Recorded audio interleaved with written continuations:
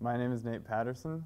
I'm a marketing major here at Andrews University. This is my first year, and I shouldn't be alive.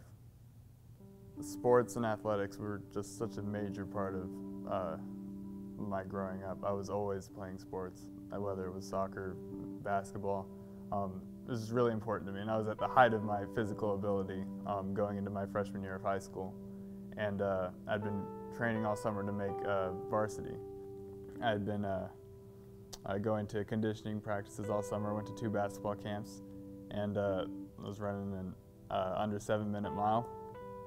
And the first day of school, I went to a practice that night, and it was a normal practice. I ran suicides, and I went home, went to bed, and said goodnight to my parents, and then didn't wake up the next morning. So around 4 a.m. that night, my brother woke up to hearing me breathe really agonally. And so he went in and got my parents, told them that Nate wasn't breathing right, and they came in, and then I just altogether stopped breathing. And so my dad started doing CPR, and my mom called 911, and the paramedics arrived. And then they couldn't get me breathing there at the house. They had to take me into the local hospital. Still couldn't get me stable, and they airlifted me to a more central hospital all the time, trying to get me breathing again. And twice on the helicopter, they almost lost me completely.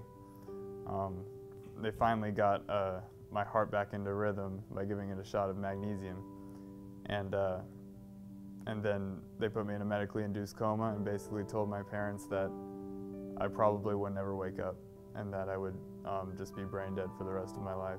They found out that I had had a heart attack in the middle of the night.